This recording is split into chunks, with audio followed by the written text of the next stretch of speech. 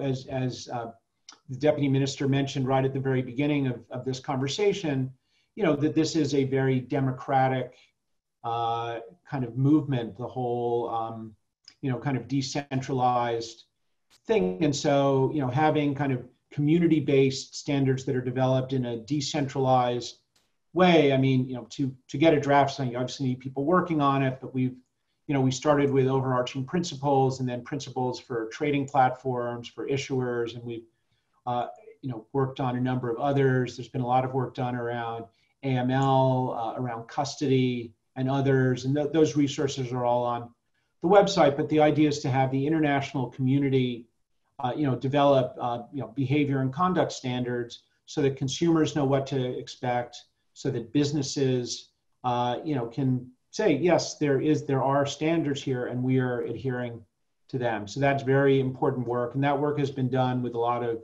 engagement with regulators as well around the world. I'm very excited about that.